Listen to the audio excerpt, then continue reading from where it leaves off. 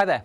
It's been a grotty start to Tuesday with a lot of low cloud, some mist and drizzle in places, but it's also been mild. We've got low pressure to the west of the UK, high pressure to the east, and this very mild southerly airflow. In fact, it's going to turn even milder over the next few days and nights. But that southerly airflow is also bringing a lot of cloud and increasingly spells of rain. Those spells of rain heading into the Republic of Ireland during Tuesday afternoon.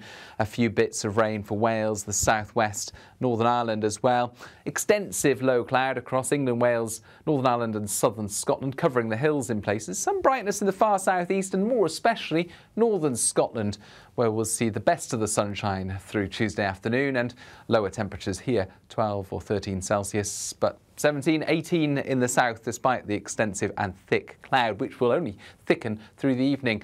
The heavier and more persistent rain then arrives into Cornwall, Devon, eventually pushes into much of Western England, Wales and Northern Ireland through the evening and overnight.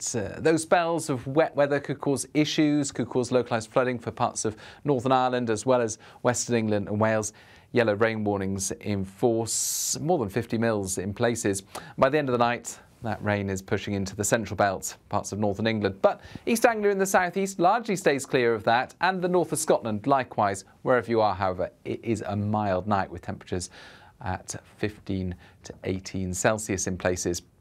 But it's a wet start to the day for northern and western parts of the UK. Spells of heavy rain moving through. It does turn a bit drier towards the south, and it stays mostly dry for the far east and southeast of England, with some sunshine even into the afternoon. This southerly airflow, though, continues to bring wet weather to western parts, and you can see the 24-hour rainfall accumulations there. Heaviest rain towards the west, more than 50 mils in places. Driest towards the east, some parts of East Anglia and the southeast.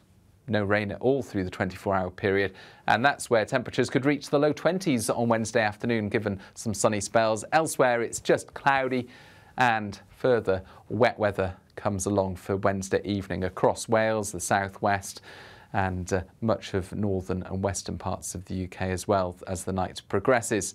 Eventually, some trend for that unsettled weather to move east, brighter skies to come on Thursday, albeit with still one or two showers. We'll keep you updated on our YouTube channel. Bye-bye.